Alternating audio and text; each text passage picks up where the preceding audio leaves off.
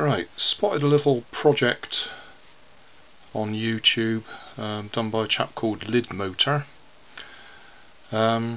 which basically uses a couple of these coils of twist ties, as they're called, things for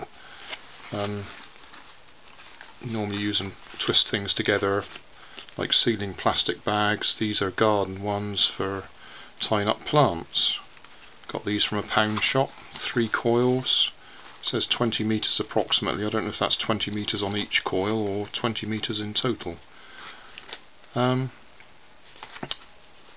you'll see what the project is as it goes along. I'll put a link to the original YouTube video by Lidmotor so you see what it really is. But we'll see how we get on. This needs a couple of these, one transistor, one of those 2222s or 2N2222s, and a couple of capacitors, a resistor, a variable resistor, and a couple of LEDs, and a very low power source. In fact, what I'm going to try and demonstrate, I've got a couple of batteries here, nice simple meter. I'll pop one in there. Might have to do a close-up, but needle's gone right across there to good, so that's my good battery, and this is the one I'm going to use, which hopefully you can see.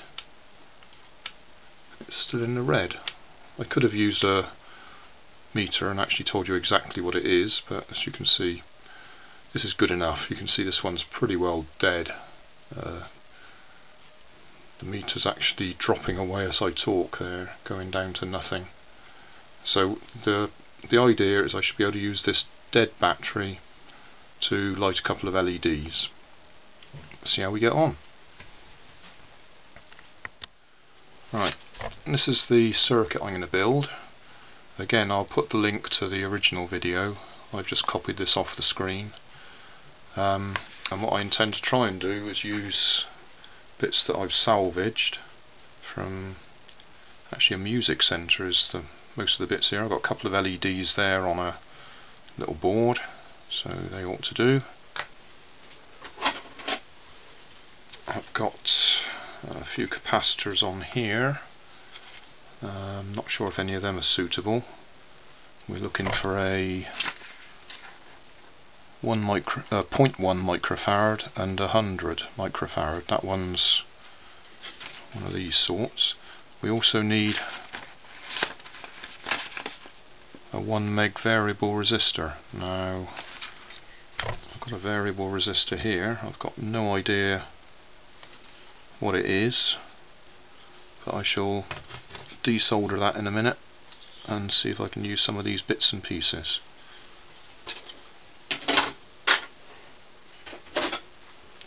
I did spot earlier that that capacitor there is 100 microfarad, so I shall get that fella off. That'll be one of the items.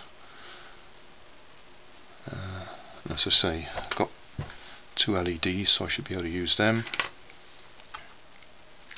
So I've got a bit of desoldering to do first. I shan't bore you letting you watch that. Right. Salvaged me bits, stuck them together as per Lidmotor's diagram. I had to make a few changes because I couldn't get all the bits I wanted when I salvaged bits and pieces. These little capacitors, I really have no idea how to read what value they are, so I salvaged a few.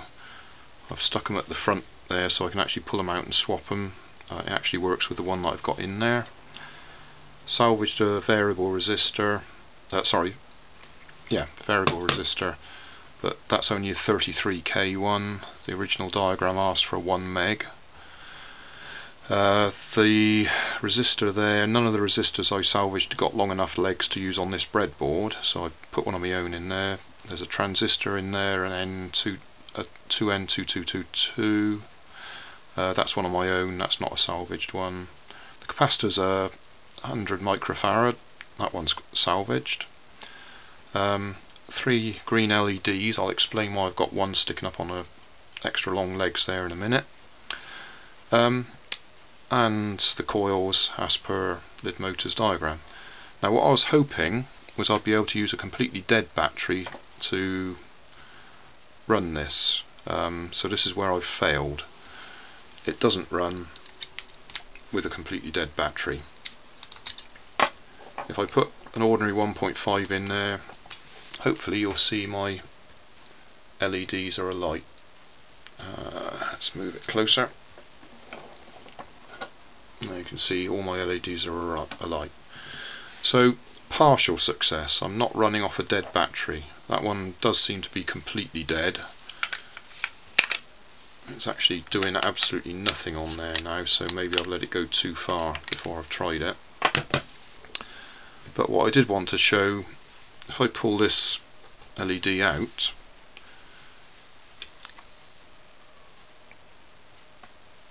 put it on a 3-volt battery and it works. But if I try and put it across my 1.5-volt battery,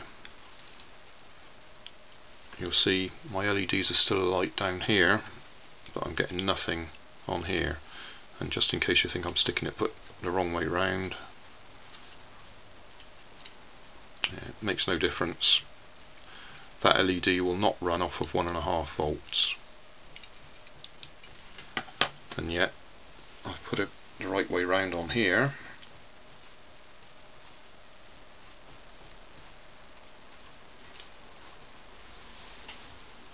and we're running. So it works, 1.5 volt battery, using these twist tie coils from, bought 3 for £1 in the Poundland. Done nothing to them. Well, actually I've run a bit of tape around them just to stop them going loose inside, because there was cardboard in the middle, but I've taken the cardboard out so you can actually see that you can see straight through. There's nothing in there. So that's exactly as they were packaged on the original bit of cardboard. One's turning one way because they're back to back. One goes one way, one goes the other way, and all that's happening is as the capacitor's charging up, there's current flowing. That switches the transistor on when there's enough voltage. That discharges the coils so they drop back the other way, and because it's charging and discharging, there's enough current and voltage being generated to run the LEDs. I didn't explain that as clearly as Lidmotor does in his video, so I will put links on my video summary so that you can actually get to his video and see how it's done properly. But I'm happy. 1.5 volts is running my LEDs. Disappointed I couldn't use my completely dead battery, but that's probably because I haven't got all the resistors and capacitors quite right as per original diagram. And there we go.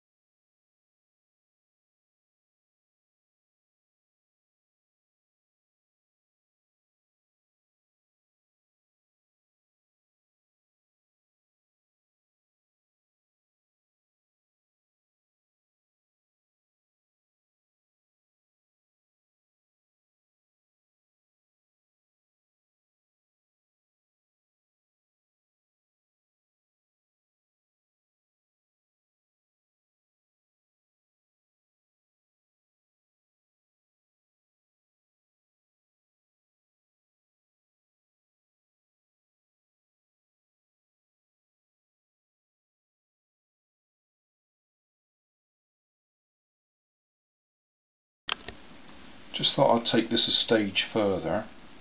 This is my bag of batteries that I normally put out for the dustbin men to collect. I've got a voltmeter here. And I just thought I've also put a little top of a pen over my LEDs to see if I can actually see whether they're light or not. Let's just try one of these batteries.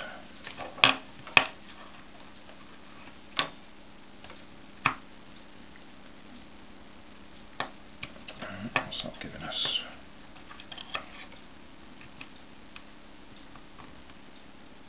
1.289, so just about 1.3 volts. Stick that in there. I can just see them flickering. Let's see if I can. You can see me switch them on and off. So that's 1.289 volts. Put that one to one side. What's this one? Just under a volt, 0.933. Stick him in there. Oh, I don't know if you can see, but that's a light straight away. Oh, I can see. You can see it coming on and off just about. So that's just under a volt. What else have we got?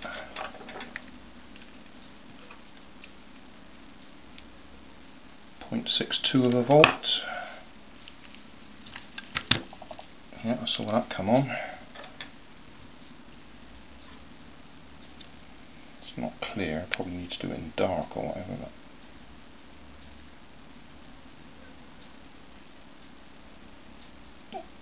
I can see it coming on and off, I don't know if you can.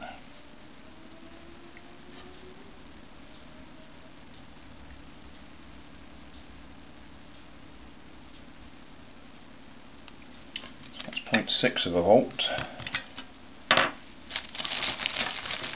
What else have we got?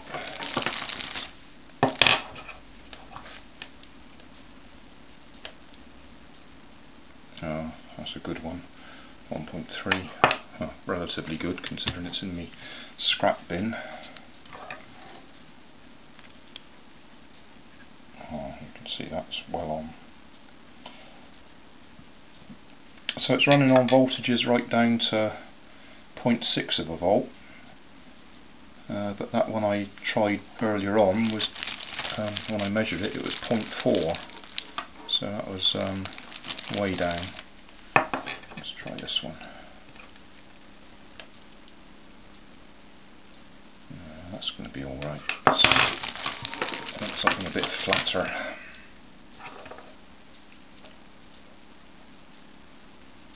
It's funny, it makes you wonder why I'm throwing these ones out and they're giving a reasonable result.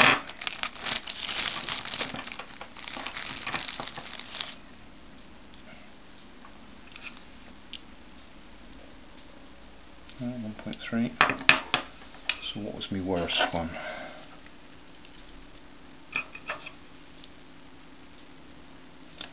Nine.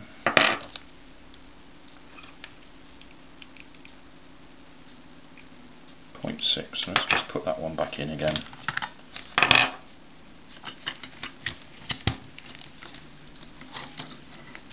Yeah, they are light, but I need to go into darkness for you to be able to see them.